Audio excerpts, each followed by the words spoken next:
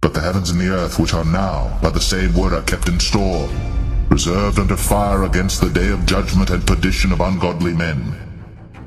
But beloved, be not ignorant of this one thing, that one day is with the Lord as 1,000 years, and 1,000 years is one day.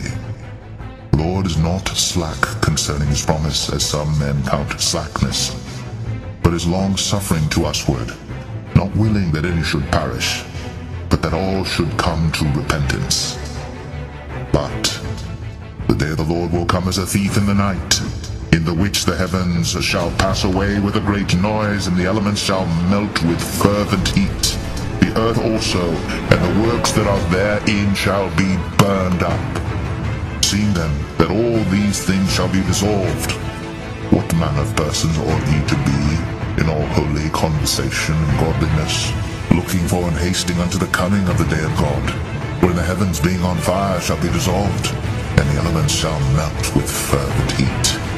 Nevertheless, we, according to his promise, look for new heavens and a new earth, wherein dwelleth righteousness. Wherefore, beloved, seeing that ye look for such things, be diligent, that ye may be found of him in peace, without spot and blameless.